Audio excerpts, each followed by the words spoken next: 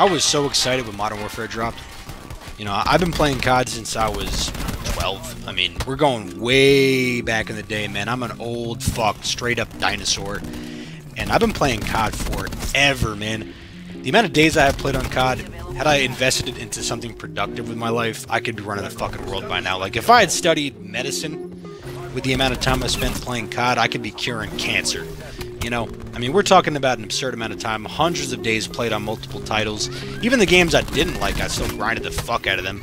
I kind of took some breaks here there, but man, I've been dedicated as hell. The only times I've ever quit Call of Duty is Call of Duty Ghosts 1 and Call of Duty Ghosts 2, aka Modern Warfare, aka Royal Dog Shit on a Stick, aka Joe Seasot's worst nightmare.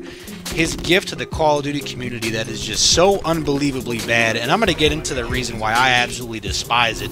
And the reason I feel so impassioned right now is because I was watching the event up in Minnesota. I don't know if you know about it, but Minnesota Rocker were putting on a big event. All the teams came in, pulled up, were playing on this competitive Call of Duty, you know, this alpha competitive Call of Duty game title created by straight up geniuses. And man, watching it actually hurt my soul just to see how bad it is. You know, imagine playing Azhir Cave for thousands of dollars. I mean, right? Imagine that. There's no way anyone could ever do that. Yeah, they were. And watching it in action was just like, it was just one giant fucking train wreck after another. The main issue, as we've all known since the beta, is the map flow, or the lack thereof. And that goes back to their noob pandering. You know, the noob pandering garbage that's been in every Call of Duty for the last several years, but in this game, they really upped it. And so Black Ops 4, you had stuff like, you know, the OP specialists and the easy streaks with score streaks, EKIA, things that kind of give bad players a boost. But this year, we have a game fundamentally designed to help bad players in every single way. And they did that through randomness, through making the maps just a clusterfuck, making them unpredictable because of how many angles you can be shot from, removing the prediction aspect of FPS, which is one of the main draws of an FPS. It's, you know, it's not supposed to be that random. Obviously, there are going to be times where you get caught slipping, times where, you know, you walk past the wrong corner, times where you make a bad read, make a mistake, things that you can't control. But to make a game where you can't control anything is just a straight up joke. And I was watching it, and it was so disappointing to see how professional Call of Duty players who do this for a living were oftentimes absolutely clueless on where to go or what to do. Running around like chickens with no head because spawns didn't make sense, because there's too many angles to cover on the map. I mean, you want to talk about spawns being nonsense, go find those VODs and watch some of the dominations. I've never seen such consistently horrible spawns in any game mode in my life. You know, you have people spawning, you know, enemy players spawning at the same flag. You know, you've got, all it takes is you to just look at the other team's spawn, and you'll get an enemy spawning in your spawn, and then there's squad spawning, so that brings the whole gang back with them. You end up with, you know, you'll have full A and B control. The other team is back at C. Someone makes, you know, one step over the 20-yard line and is sorta, kinda, maybe in the enemy spawn vicinity, and all of a sudden 5 motherfuckers are behind you. You know, I was watching players who have been grinding COD at a professional level for the last decade, looking the wrong direction in a domination, watching the push from A as the other team pushed from C, and it just crushed me. To see that, because if the best players in the game can't tell what flag the other team's coming from in domination, then you have done something absurdly wrong, and it's just pathetic to see it. You know, I'm a domination head when it comes to pubs. You know, the last time the domination was in a game I competed in was Black Ops 1. So it's not like I have a lot of competitive experience with domination, but it's my primary public game mode.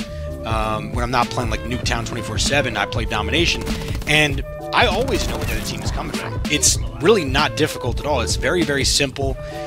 the rules of engagement, the rules of where, you know, how to manipulate spawns are very crisp, very clear. It is extremely easy to read it, and yet watching at the event, watching these teams, these pro teams, trying to figure out the spawns, it was just coin flips, RNG coin flips over and over again. And on the other extreme, in the hard point, you've got spawns that are magnetized to the objective. You'd have teams slaying out 3-4 waves of the other team. You know, like Team A absolutely clears Team B 4 times off the hill, but Team B is still there, still spawning. One, you know, you'll get 4 down, but the 5th guy spawns up, like from the previous kill wave, and then you get squad spawns in the back, and it's just never ending. You end up with one team popping 20, 25 kills on a hill, and not even able to get inside of it. So you have 2 different extremes in that, and it all adds in, compiles, and just makes things worse when you look at the lack of map flow I was talking about before. God damn! Just look at the maps, man. How many angles you can get shot from on every map, on every push, is just absurd. The more random it is, the more angles you can get shot from, the less predictability is in it, the lower the skill gap. I mean, and you can say that it's tactical gameplay, but there's nothing tactical about flipping a coin every time you walk out of a door. You know, watching that event, it really cemented what I felt about Modern Warfare as a game, which is that it fucking sucks, man. It's fucking terrible. You know, I have never quit a Call of Duty in my life before the first month. You know, I have not played Call of Duties. When I was in college, I didn't really buy Ghosts. I quit Ghosts after about a month of playing, but it was far after it came out. Hated that game. So, I mean, I guess there's another game I quit in almost as short a time. But still, not 3 weeks. It took me about a month. You know, that game was equally dog shit. But other than that, I've played every Call of Duty title for a very large amount of time. I mean, even jetpack games, which I wasn't a huge fan of, Advanced Warfare, Black Ops 3. IW didn't play it, but that's because we had Modern Warfare Remastered, which I loved, and that should go to show you that I'm not some crackhead jetpacker. Oh, and by the way, coming up in just a second in this gameplay, fast forward a chunk of time, I got 9-banged crossbowed, and my controller died, and I got flamethrowered. So I just kind of said fuck it and just 16 times fast forward. So that's what that little bit was. But yeah, man, I've grinded the fuck out of every Call of Duty, and I'm looking at these pro players who are disgusting. And I'm a competitive player, so I know what it takes to be one of those guys, and I understand the amount of work and the IQ, the game sense, the game knowledge, the skill, the will of these guys to grind day in, day out, absurd amounts of time, and they can't even tell what side people are coming from in domination.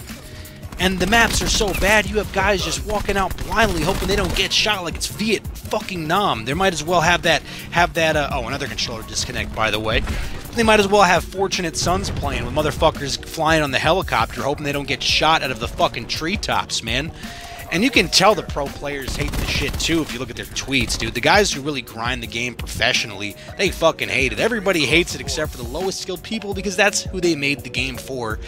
That's why it's so random. It's all by design. It's not incompetence. Don't ascribe to incompetence with these people what you can ascribe to greed. And player retention rates, keeping the bad people playing, that's a strategy that every single AAA game, every AAA multiplayer game is employing these days. So with that, man, I'm fucking done, dude. Enjoy the video. If you want to like, if you want to subscribe, feel free. If not, it's all good, brother. Thanks for watching. You have a good motherfucking day. Peace.